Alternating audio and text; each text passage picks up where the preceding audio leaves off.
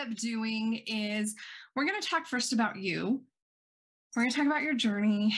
You're going to end up sharing who you are, what you do, how you serve people. And we're going to learn about your journey and the struggles that you overcame to be able to do what you do. I believe that getting to know the person and their journey behind the business that they run and how they serve their clients is the best way to inspire others to keep that internal motivation going forward, to keep working towards their goals and their dreams in their life. And I trust that our stories are what will hit people the most. We can hear all the stories we want about people that are making millions and billions of dollars and all the things. It's not relatable because we're not there yet. Right. And so I want to encourage my audience with the real life, raw, behind the scenes. This was what I really struggled with. This is how I, made it through that, or whatever it was that supported you to keep growing and keep moving forward. So that's a lot of why I ask what your story is and how you get to where you are. So. Okay. Sounds good.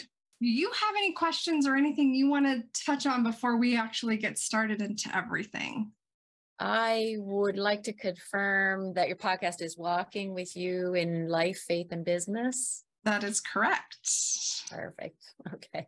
And then on YouTube, it's the same. It'll be Walking with You. It's the Walking with You thought process, all of the, community, everything on my channel. So it'll be the same context there as well. Okay. And I'll make sure that you get the links and everything to that before we launch everything. Okay. Awesome. All righty. Let me check real quick before I get things rolling. My dog, one of our dogs is in my office. This is the first time he's been in here today. Usually he's in here with me all day. So he may bark. If he hears a noise, he's going to do it. So I'm just forewarning you. Okay. Let's see. Okay. I love when people are so explanatory in their questions that I ask, because some people tell me nothing. And I'm like, I have no idea what to say to you. Sorry. I don't know what to ask you. You didn't tell me anything. So this is great. Okay. So I'm going to go ahead and get moving and we can jump right into our conversation. Okay. All right. You ready? Ready to go. Welcome to another podcast episode. I'm your host, Dina Adams, and today we are talking with Ann Visser. And I'm really looking forward to this conversation because we hear so often about John Maxwell and all of these places, and we hear what people do for a living, yet we don't truly hear the person behind all the work and all the greatness that is happening. And so today, when we hear from Ann, we're going to get to hear about her story, her journey, her heart, and her passion behind everything that she does and how she serves and helps people. And I'm looking forward to learning from Ann today as well. So Ann, thank you so much for being here. Thank you, Dina, for the invitation to be here on your podcast, Walking with You in Life, Faith, and Business. I'm really honored to meet you and to share with you on the podcast today. Thank you so much. I'm so excited. So if you would please go ahead and just do an introduction for us so we know who you are, what you do, how you help people, and then we'll get into your story a little bit. Sure. So my name is Ann Visser, and I have been equipping individuals and organizations for over 20 years now to help them communicate in a way that aligns with their values as a certified John Maxwell coach, speaker, and trainer with For Better Forever, which I co-founded with my beloved husband, Malus. And so I train, I teach, I coach in areas of communication, leadership, mindset, personal growth, but especially relationship. My heart is for relationship. And so for over 20 years, I've been working with couples, teaching them to communicate and conflict in ways that help bring them closer together And I've been teaching young people and students. I have a course that's been written by Dr. John Van Epp. It's called How to Avoid Falling for a Jerk. I just love this program. We're in the middle of this program right now, and it's just so exciting. This is my first time offering it online. I usually do it live, so I'm very excited to have that opportunity. And I had the opportunity to teach values-based leadership skills to junior high students in Paraguay with John Maxwell himself. That was just a trip of a lifetime. And I have taught and trained addicts in recovery in our local jail and in a recovery home for addicts to help them change from the inside out to support their sobriety and their growth. And I also have a membership for Christian women, and it's called the Sisterhood Journey Membership. And that focuses on the 4 lanes of communication. We talk about God talk, self-talk. Right now we're talking about people talk and pivotal conversations. And then we have the leadership talk lane. And fun fact, Dina, Melis and I have been married for 42 years. We have 5 children, and I have 11 amazing grandchildren.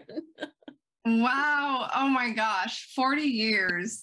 That's incredible. My husband, and this is right up my alley. I love self-discovery. I love digging in, but the way I like to say it is to the darkest, deepest parts of your soul, to get in, find the root, and start to recover and heal from the inside out, because our relationship with ourself, to me, is the most important one in our lives. And I know a lot of people, especially people of faith, will say, well, what about your relationship with God? And I say, well, if my relationship is not good with my father figure, or with authority, or with, things like that, I will struggle with my relationship with God as that father figure in my faith. And so I truly believe getting into that rawness inside of ourselves, although terrifying as it may be sometimes, it's the best thing you can do for yourself. And my husband and I have been married for 21 years, and we have 5 adult children, no grandchildren yet.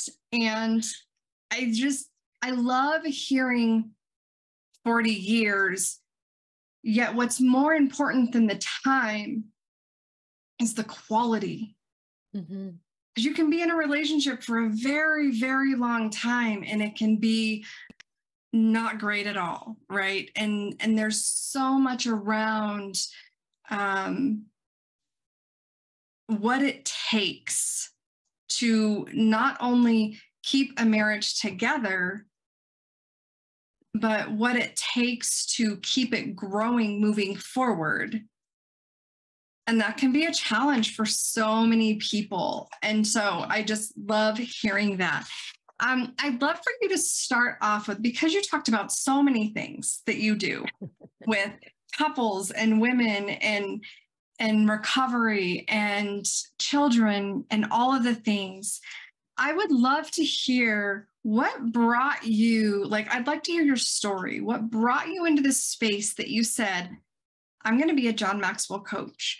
I'm going to move forward, helping couples to heal and strengthen those relationships, to help students grow and connect with themselves, to help addicts overcome and recover. What is it that was that? Maybe not all of us have a defining moment. It just is kind of an evolution. So what was yours? Was it an evolution? Was it a one moment where you said, okay, this is what I have to do? Were you going through a journey? Tell us a bit about that background before you came into being a John Maxwell coach. It was absolutely one moment. And it's one of the reasons why I'm so passionate about equipping others to have better relationships. I met my husband when I was 15, and I shamelessly chased him. I just wanted a date, Dina. Just give me the date. I just want a date. And I was writing him notes in his desk, leaving them there and asking him questions. He was different, and I was very curious about this difference in him. So he wasn't out drinking on the weekends. He was a leader within our school. He was a leader on the photography club, and I wanted to know, who is this guy? What is about him that's, and I found it very attractive, this courage and drive that he had. And so I did get my date, and 3 years later we married. And I still remember the photographer saying to us, he said, I've never seen a couple look at each other the way the two of you look at each other. And it was because we were so crazy in love. We were just so crazy in love. And then I was pregnant 1 month after we were married, and very, very sick. And then we had 5 children in 6 years. Oh Yeah. my goodness. Yeah. I don't know 6 what the years. big rush was. And my husband is a farmer, and he's still farming, and he was working long hours. I was adjusting to being a farmer's wife, and the long hours, and being a single mother, and having many children. So there were these external pressures that were pressing in on our marriage. And then we have had internal pressures. And one of those internal pressures was just the lack of skills. My goodness, I didn't know how to communicate what was going on inside of me. I didn't even recognize what was happening inside of me to be able to communicate what was happening. And so we were not fighting well. And we were, in fact, avoiding conflict, which we later found out that that's detrimental to relationships. And so we were avoiding having these really important conversations that we needed to have in order to know and understand each other better. And so this creeping separateness, this emotional distance crept into this very in love marriage. And for heaven's sakes, I just thought it was going to happen. Like, doesn't love just happen? Do we really have to work at it? Yes. Well, you think, okay, I'm in love with this person. It's just always going to be that way. And if you're not, then unfortunately, the current societal thing is, well, you can just get divorced if it's not working. But I don't think we realize that it's not about it always being blissful. There's not, a marriage is not going to be happily ever after. Like, happily ever after to me is the fact that my husband and I will argue, because that means we're communicating to some degree, we're working through something, we might have some heated conversations, everything's not perfect, and then we still are in love with each other. That's a happily ever after to me. But most people, in the way society breathes it into us anymore, it's as fleeting as, unfortunately, a one-night stand anymore. That there is no, the sanctity of marriage is no longer instilled in our children or, our loved ones around the importance of the vows that we take. And even if those vows are broken, the potential for healing and moving forward is still an opportunity. Every time something bad happens doesn't mean you have to walk away.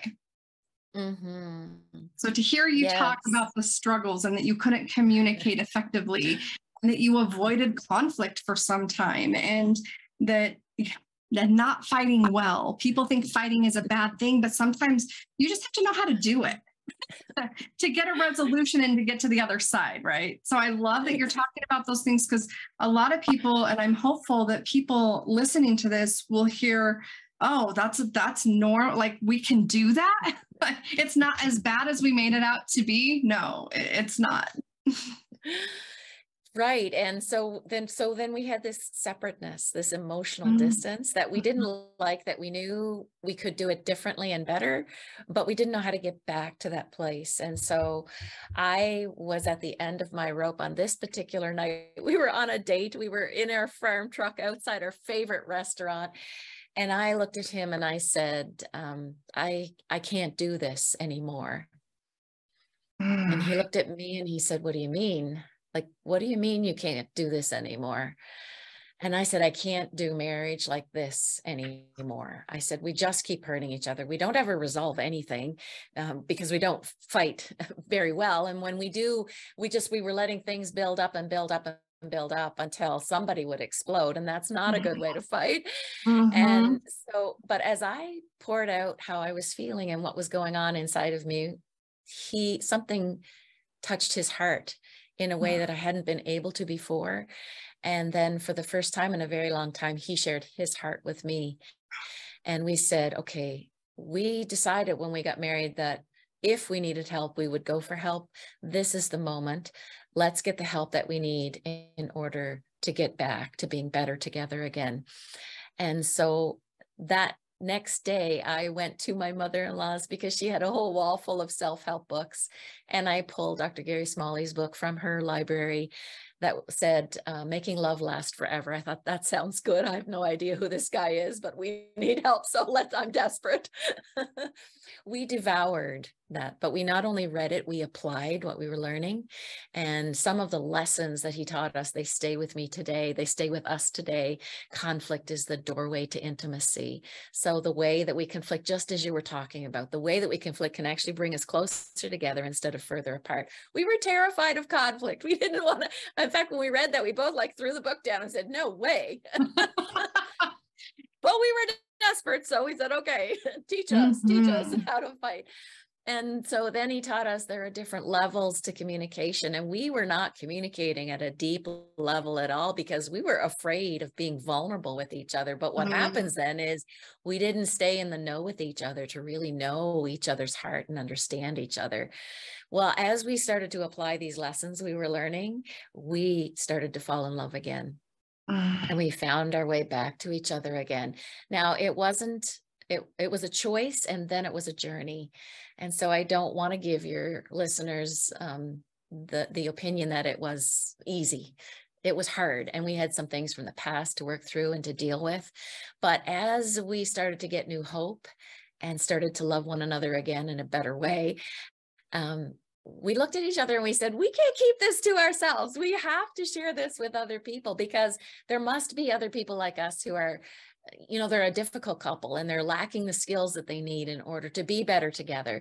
And so we started to host weekends, and this is how we got started, Dina. We started to host weekends, and we brought experts in to share their expertise on how to have better relationships. And then eventually we started to lead our own classes, and we would partner with other churches and lead classes within their churches and invite their people in to learn how to be better together. And that's how For Better Forever was born. And it was a nonprofit for many, many years where we would just give it away. And we learned very quickly, though, that if people don't invest in themselves, they take advantage. Yes. They take advantage of what is being offered. And so, for example, we had a wonderful doctor in our community who allowed us to meet who blessed us to meet in his office. So it was very professional. But we would be sitting outside on a cold winter's night waiting for a couple to show up, and no call, no message. And I would call them and say, are you coming? Oh, we forgot. It was like, okay, I looked at my husband and said, we could be on a date right now. We could be, investing in our marriage. Right. And so then we started to charge a little bit for meeting together with people, and immediately they started to show up.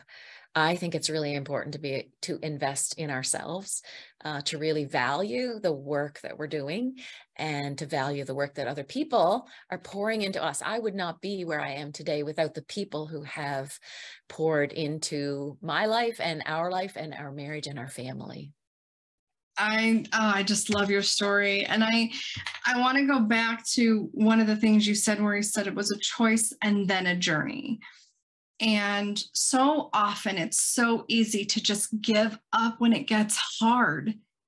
And when our kids were little, the whole participation award thing came into play, and it drove me bonkers. I think that was such a load of crap. I was like, you can commend your children for participating. They don't need an award for living life in that way, right? We need to teach them that you have to put in the work if you want to win, if you want to get better, if you want to grow. Like, it's not about getting a participation award, right? If you're just playing a game because you just want to play the game because you enjoy it, that's fine. You're participating, and what your reward is being a part of that experience. And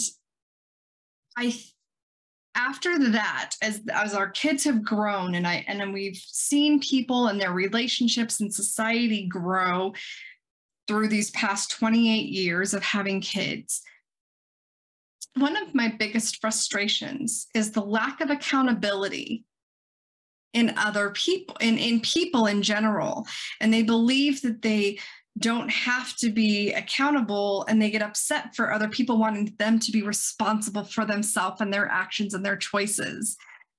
And so when it comes into marriage and parenthood and leading others, people get offended so easily because it should just be how it is, and it's how I want it, and so it's got to be okay, because I don't want to hold that responsibility. But a lot of it's because they don't know how. They were never taught how to honor their responsibility and not get offended when someone else says, hey, this isn't okay. Instead of going, oh, well, what's not okay with it? How do we fix it? How do we make it better? It's, how dare you have a problem with me in any way? And we brought that into our marriages in such a big way that there's no understanding of how to resolve conflict, how to hold each other accountable, and how to honor our vows. Because one of the things for me in honoring my husband, it's to hold him to who he says he's going to be. And when he, in his vow to love and cherish me, it is to take care of me in the way that fulfills me and helps me be better, not to just act like everything I do is okay and it's all fine, because it's not. And so we don't learn how to step out of that feeling that, oh my God, it's the worst thing ever that someone just said they have a problem with me. And as we bring that into our marriages, even if it doesn't happen often, but you have those moments that you're like, this just sucks. This is so hard. I don't even know why I'm doing this anymore. And it doesn't matter how many years you've been married, when things get hard and you don't have the skill set or the tools in place to support you through it, it can feel that way. So I'd love for you to share, like, in your marriage, when you're talking about going from a choice and then a journey, and there's it takes time. It's not an overnight thing. It's not even a couple of months thing. It can be months or over a year or more as people are learning to develop these skills. So I'd love for you to share a little bit about what that was like for you and your husband going through that, and then being able to come to this other side where, oh, we're figuring it out again. The journey looked like this. So a little bit of hope, and then really deep back into it again, and then coming up again to a little bit of hope, and then falling back down again really deep. But then those spaces grew further and further apart, and we didn't go down as far as we would in the beginning. And then they started to get really far apart, and then we would fall really deep again. It was like, oh no, I thought we dealt with this already. I'm like, how are we here again? But I think growth is so much like that. And I think it's important to have that expectation that it's okay. And I like to think of it as God's dealing with another layer of that for me. And so I'm going to put opportunity in air quotes. So when I fall down that bad again, it's an opportunity to grow again. He's working on something deeper inside of me that he hasn't done before. And so that's what that growth journey looked like. It was messy.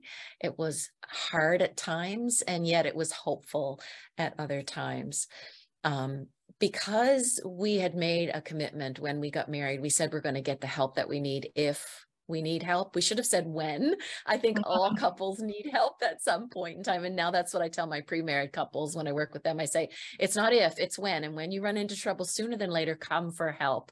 Don't let it build up until it's really big, like we did. And so learn from my mistakes. But that journey was so incredibly good because it made me go within to grow myself. It put both of us on a personal growth journey, which is interesting, to get better ourselves. But then it put us on a marital journey, a partnership to walk together through it, helping each other to get better. And so for me, my name is Ann Visser. I'm a recovering people pleaser. You're my people. Okay. I'm a people pleaser. Yeah. Conflict avoider, peace lover. And so I had to learn how to be okay with saying hard things, even though my husband might not like it or he might take offense to it. I had to learn how to be okay with his uncomfortable emotions because he didn't like what I was saying. I had to learn how to even understand what was going on inside of me. What am I feeling? What am I thinking? What is it that I really want? I didn't know. In the beginning, I couldn't answer those questions, except that I knew that I wanted this marriage. And so it's impossible to express that to somebody else if you don't know what's going on inside of you. And so I had to learn those skills, and I thought it was something that should come naturally. Like, shouldn't I just be able to do this? It's a skill. It's a skill to be able to identify feelings and thoughts. It's a skill then to be able to communicate those feelings and thoughts and to be able to say what it is, what you want with grace, right? We can still disagree and still like each other. It's okay. And so there were so many skills that we had to learn. We learned from Dr. Smalley that conflict is the doorway to intimacy, so that when we conflict, into me you see. And so I realized, as we were conflicting, I realized, wait a minute, I not only see into you, but I see deeper into me too. That's really powerful, to be able to understand myself in better and deeper ways. And so it was that one pivotal conversation that we had inside our truck, outside our favorite restaurant, that changed the trajectory of my life, of our marriage, and of our work together, which just was so, it's so wonderful to have him in the room when he is in the room. Now, in the last 4 years, he decided, we were sitting on a beach in Mexico and we were reading The One Thing by Gary Keller. And he recognized that he was divided between coaching and farming. And he recognized that he needed to return to farming wholeheartedly in order to make the farm more sustainable and to help it to thrive. And so at that time, he pulled away from coaching, and I had to then make a choice to go on my own and make it a business as well. And so then I invited my daughter, who was in between jobs. I said, come work for me, digital expert. And so she started to work for me, I believe it was 4 years ago. And so we've been together working at this business and building it online as we go. And that is certainly challenging. I am not going to lie about that, Dina. That is hard work. It is challenging to go online, especially when you've been offline for so long and doing this in your community and locally and traveling to do the things that you need to do. And so, first I want to share, I just want to kind of touch on a couple of things that you mentioned real quick, was the fact that he read that book and said, I have to step out. That can be such a challenging thing because it's not always, it's not common for a lot of entrepreneurs to be working with their spouses, but they will find that they have to step out of something, or they have to shift into a new job, or there's something really big that they have to make a shift. And when your spouse comes to you and says, this has to change, I have to do this. One of the things I have found, and I've heard from so many people over the years, is my spouse doesn't support me. My spouse doesn't support, and I've heard it from men and women alike. There is no one or the other. It's across the board that my spouse doesn't get it. They don't support me. And it's not just in making those big changes. It's maybe in the fact that you're ready to grow and change, but your spouse isn't at that place and doesn't want to learn the skills and doesn't want to do all of that stuff. So I'd love it if you could speak just for a moment on maybe giving some support to listeners who are struggling with their spouse may not be supportive of the shift that they're making in their business or from one business to another. And it might even be able to tie into where in the marriage, you know that something needs to change and you know you need to learn skills and you need to get support and help for it to be better, but the spouse is disinterested, or they say they want to do it and they show up, but they don't do the work. So how do you support them? Like, what's one thing that they could do right now to help with that type of a conversation in their marriage?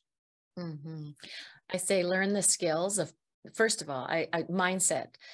When one person works on a marriage, it changes the dance, it changes the steps. They're changing their steps. It creates a situation where the other person needs to change their steps in some way.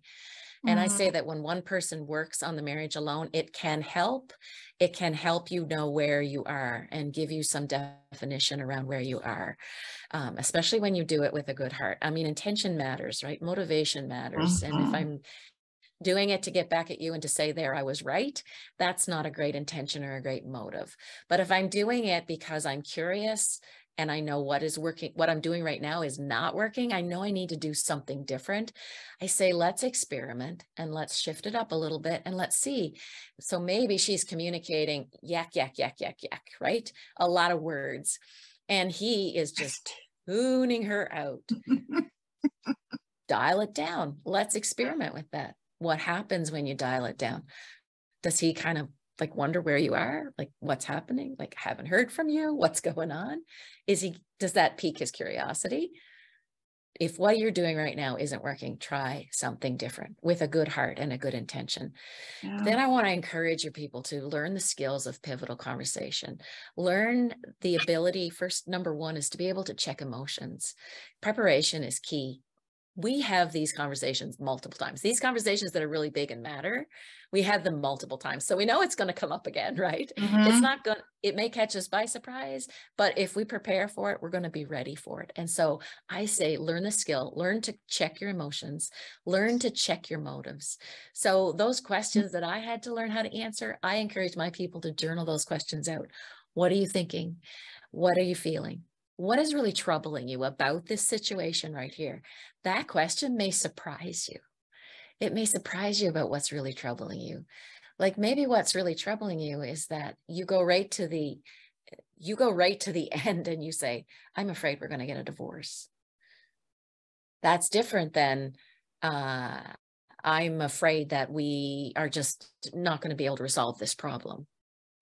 And I don't know if your people are like me, but sometimes I go to that very end and think the worst instead of just kind of backing it up and taking it a step by step. So that question, what is troubling you, really important.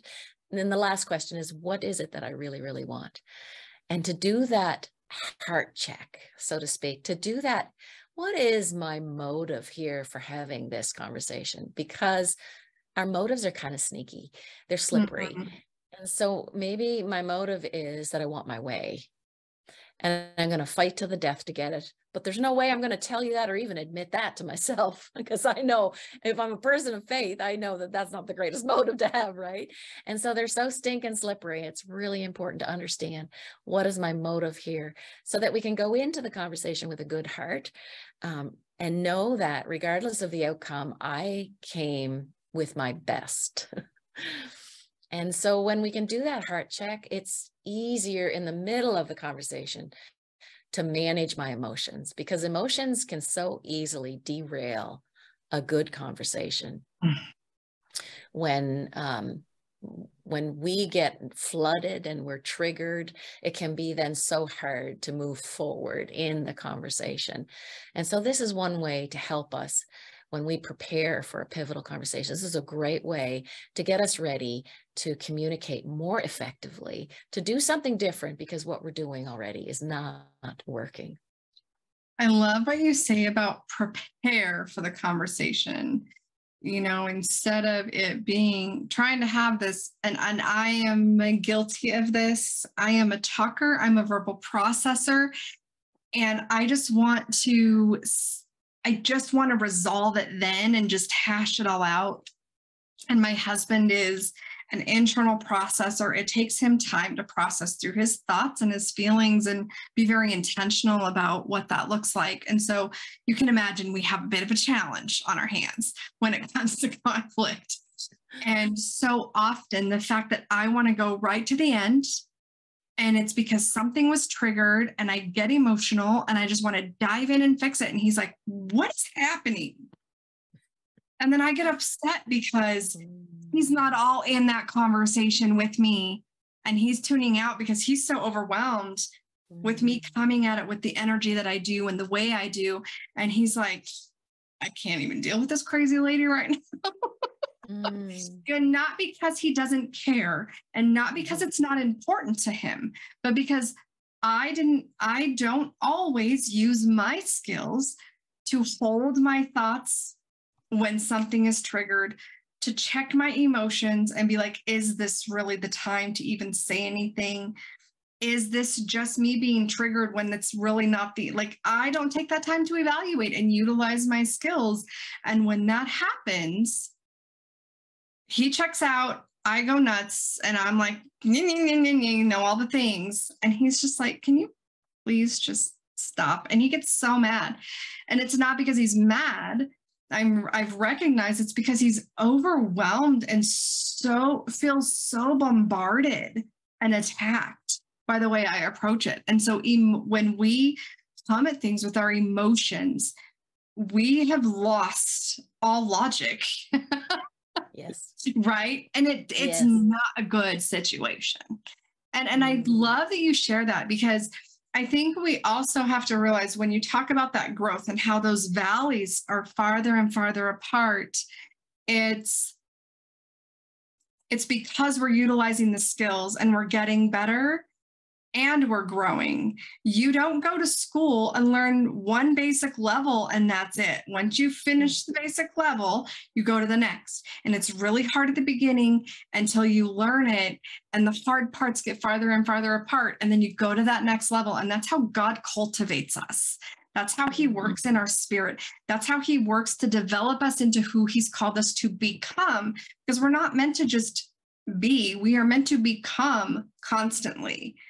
And I just love some of the points that you're making with the motive and preparing for those pivotal conversations and really taking inventory of ourselves before we start talking, because listening, giving my husband space to talk and be who he is without telling him all the problems I have with that, that's a challenge for me, because I'm a fixer. I'm a self-discovery coach, and I do all this mindset stuff. So I just want to tell him everything that he can do to make it better, instead of giving him space to just be and share his feelings. And that in itself, just trying to be a fixer, can really create that distance in a relationship, because the other person just wants you to shut your mouth and hold space for them and just be there. And sometimes if that's not our natural instinct, it can really be challenging when you have such different personalities in a marriage. It really is. It is another skill to learn how to hold back and be okay internally, because when you've got a lot to say, it's like your whole being is vibrating. Yes. But I loved how you talked about giving him space, because if you're talking at a 1 to 10, and let's say that there's a 1 to 10 space in the relationship, and you're talking at a 1 to 8, then there's only 2% left for him. Yeah. And so I love how you're talking about giving him space, and you're talking about, like, if you dial it back a little bit and you think about, let's give you more space, because when we're slow processors, we need space to think. Otherwise we get lost and overwhelmed in emotions. And so when you give him that more space, he then has more ability to be able to think Mhm. through what's happening inside of him and what's going on, so that he can then share that with you. Yeah, it's a challenging skill for sure. It's something I'm still working on and learning. And I have to be like, "Oh, I'm so sorry. I did it again." And, I think that's another piece of a relationship is the being able to take responsibility for yourself, even when you don't want to, but you were wrong, and having to say, "I'm sorry and I apologize." Because to me, "I'm sorry" means I'm going to do better, right? I Mm-hmm. apologize for how I treated you or how I acted or how I reacted or whatever my part was. And I am sorry. So I will work on doing ... next time. And just giving that space to not just use "I'm sorry" as a blanket statement. "I'm sorry" just to make it better, because it doesn't really make it better. That's always been a big thing for me is "I'm sorry, I'm going to do better." And I am always open to feedback and constructive criticism and all of that, because I didn't used to be. And so I've made that a very big part of who I am. And so I'll be like, "What would have made it better for you?" I have bad timing. So I'll ask in the middle of the whole thing. Yep. But it's like I have to come back later and be like, "Okay, what was it about that situation that what I did caused this frustration?" I'm always trying to Wow. figure it out, right? And so I go and ask. And he's like, "No, like that's not the way he thinks," right? And so I don't get the feedback I'm looking for, so I feel like I don't know how to do better. But what I learned is the way I do better is I do look into scripture. I do look into reading books that will support me and learn new skills and test those out, because I can't always look to him most of the time to tell me what I can do better, because that's not his job. He's not a therapist. He's not a coach. He's not that person. And I think too often we put that responsibility of our spouse in that role, that they're never meant to be that role. And so that's been something I've had to learn I've probably learned that in the last like 6 months, that, oh, that's not for him to answer. And I keep asking, and I've got to stop asking that question, because he doesn't know. I got to go to somebody who that's their expertise and learn. Here's the situation. What am I doing that's creating this issue? And I can't seem to figure it out. What are my blind spots? Right. So, yeah. Yeah. I just wanted to back it up, because you mentioned a skill earlier there that's a really important skill, and it's the skill of translation. So you mentioned that when he gets overwhelmed and he kind of walks away, or he's not participating in the conversation, you said it's not that he doesn't care. Yeah. That's a really important translation, because often we do go to that place of he just doesn't care. And that's a whole different translation than he just doesn't have the skills that he needs in order to be able to communicate right now. Or he's overwhelmed is how you put it. He's overwhelmed right now with emotions. And that's a really good translation to be able to come to, because the way that we translate those disagreements that we have really do matter. Because if my thought is every time we argue or disagree, he doesn't care. He doesn't care about me. He doesn't care about us. Then that's it's a toxic translation, and it's not going to be a helpful translation to help us get back on track. Yeah. And I think that's something we deal with a lot in our relationships in general, that if we're arguing with someone, if we're having a conflict, then the other person doesn't care. But then what does that say about me? Because I'm part of this conflict and issue too. And it's like, well, if I care enough to fight through it, right? I care enough to fight for it. I care enough to go to battle for it. Then it means something to me. But then you talked about motive. And there's that thing. I tell you, I hear this all the time. Do you want to be right, or do you want a healthy marriage? I'm like, shut that. No, I don't like that. Right. Because it's convicting, and it makes it hard for us to be like, oh, it's not always about being right. To me, it's been more about being heard. And am I hearing him? Am I listening as much as I want to be heard? Right? Do I hear him when he talks? Am I listening?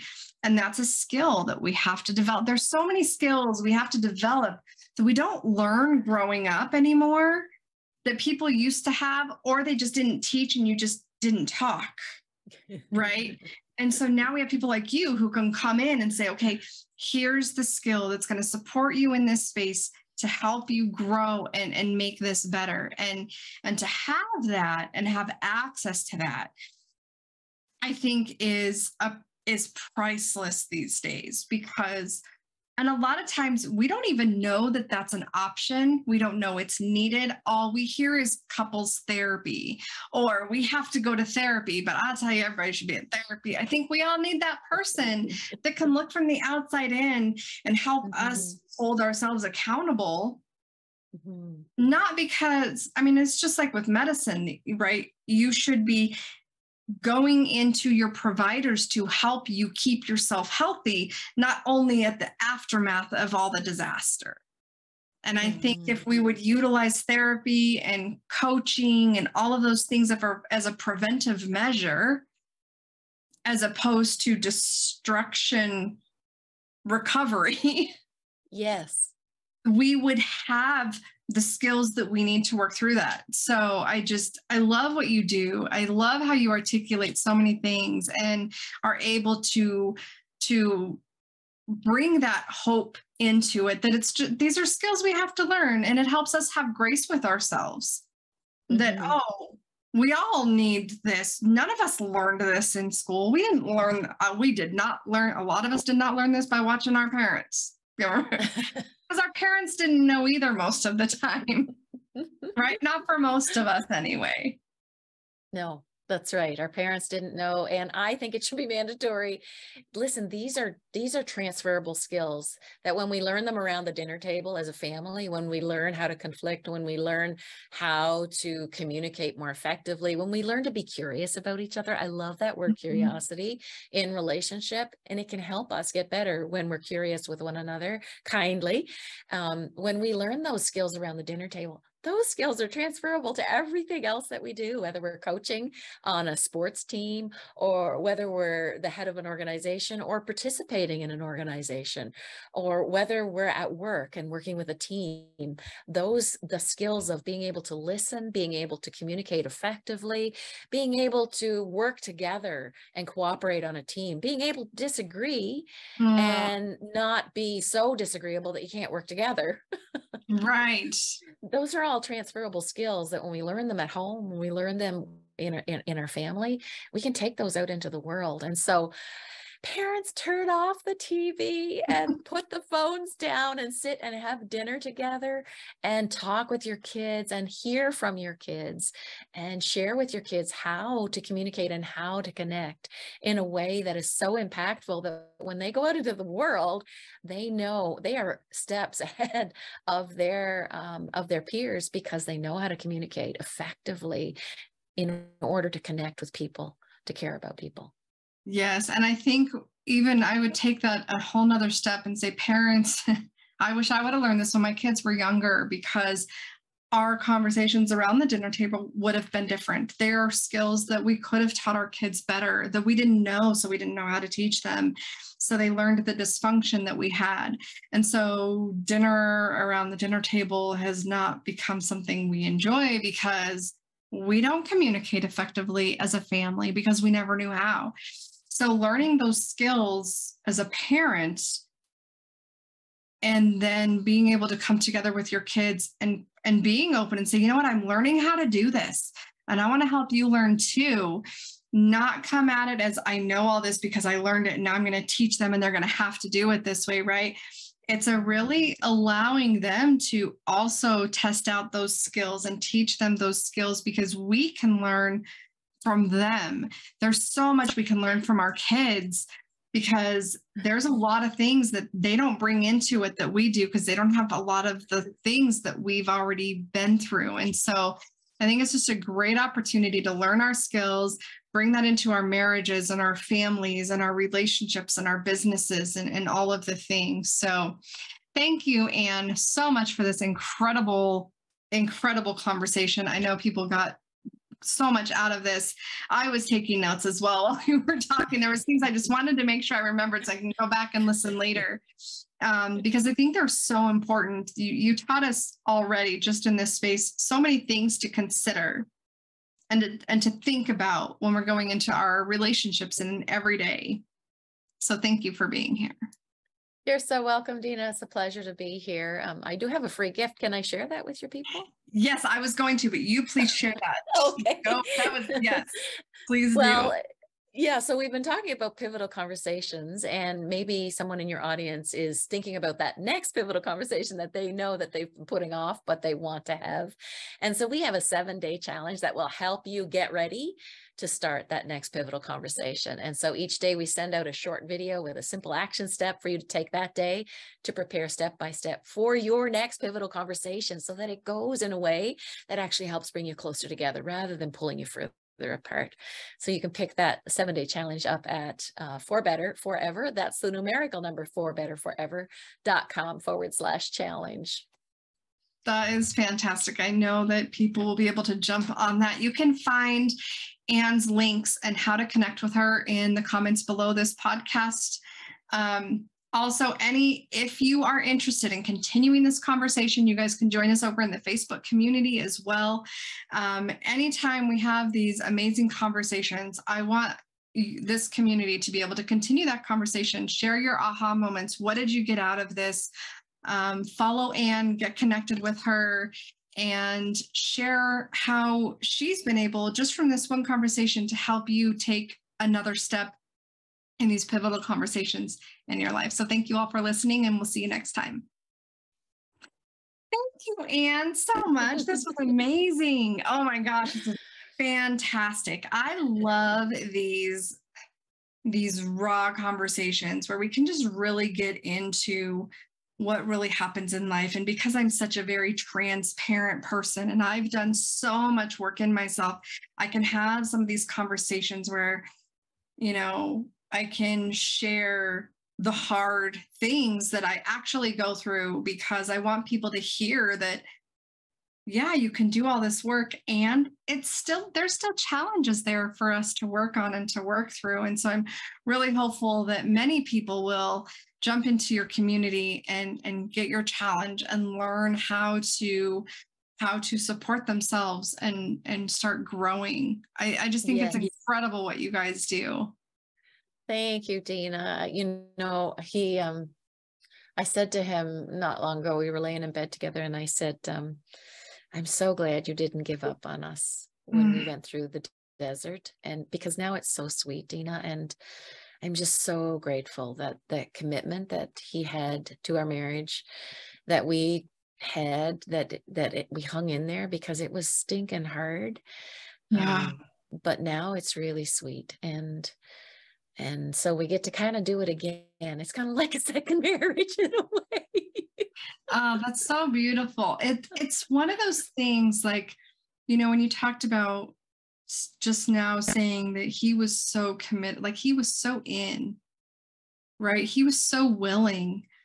And early in our marriage, I had a relationship with someone else, and it was a very emotional relationship. And when it started to turn physical, I kind of freaked out and was like, oh, this is an awakening that, I'm still married. And even though right now I hate my husband at the moment, like I was just, we just couldn't really stand each other's presence.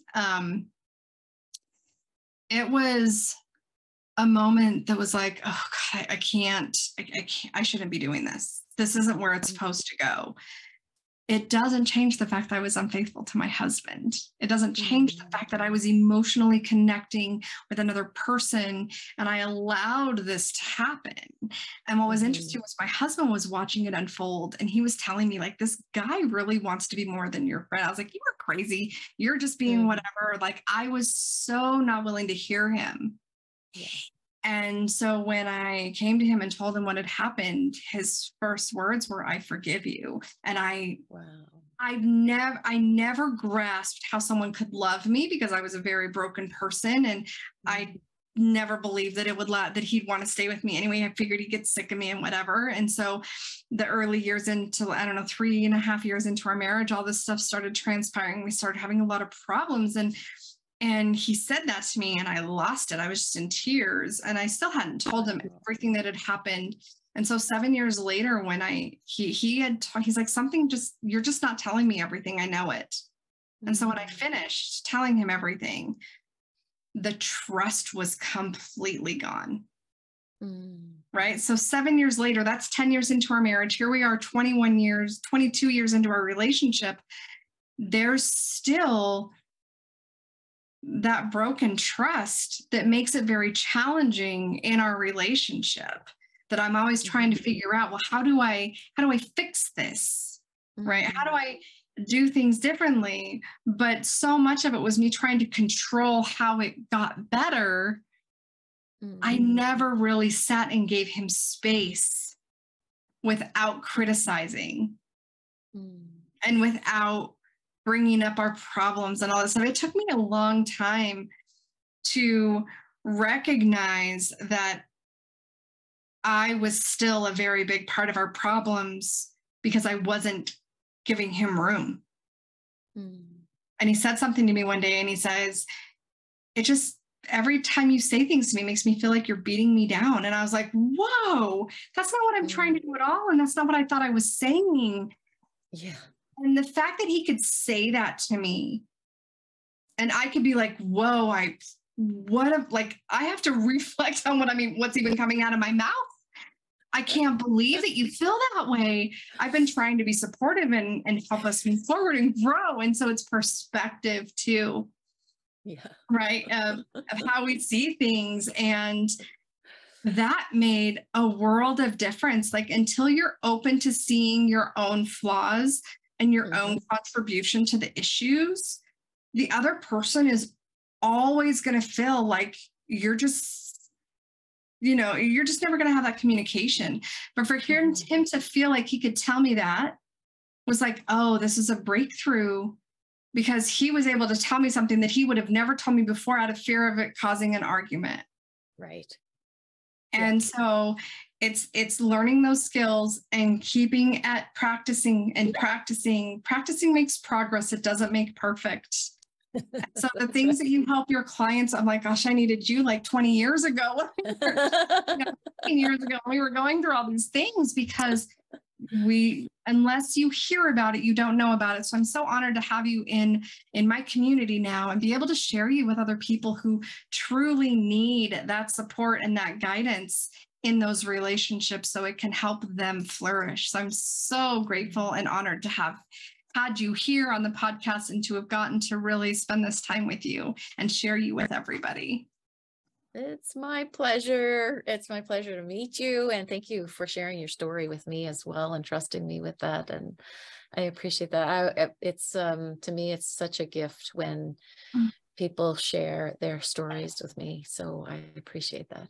You're so welcome. Well, you take care. We will be in touch. I'll be getting you an email with the release date of the podcast and anything else that's going to go with that for sharing it out on social media and everything. Yeah. And when do you expect that will happen, Dina?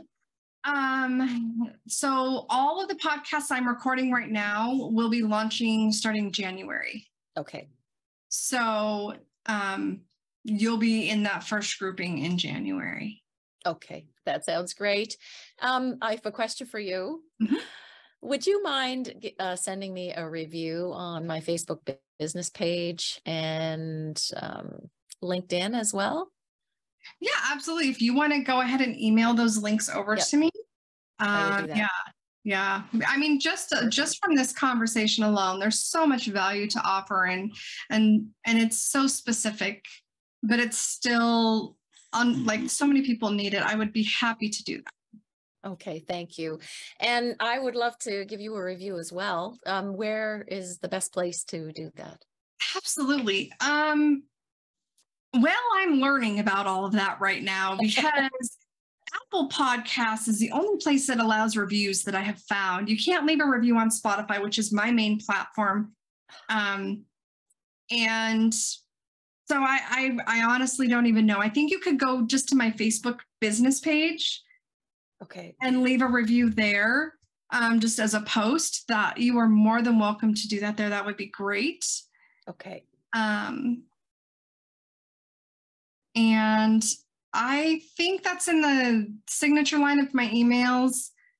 I believe it is.